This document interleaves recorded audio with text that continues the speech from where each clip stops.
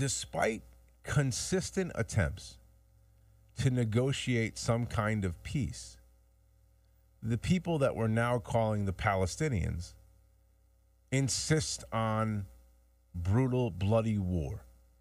Now, they either try to do it through conventional war means or they do it through terror attacks.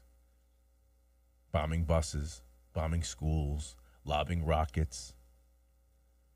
Growing up, I remember, and now it's put into more context, people going on these buses and blowing themselves up and blowing up everybody in it, the suicide bombers that happened almost on a weekly basis, it felt like.